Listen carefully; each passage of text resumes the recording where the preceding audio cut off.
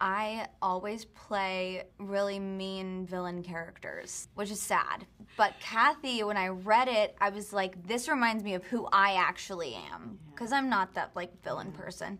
She has... Did you guys plan that? She is, like, very headstrong. So she has the ability where, like, maybe somebody could call her mean if she was just, like, saying what she thought. But I just loved the way she was written. It was a dream character. I loved that it was a love story. I've never gotten to be in a love story before. Joel has a beautiful wife, Mia, and I had recently just met someone and fallen in love.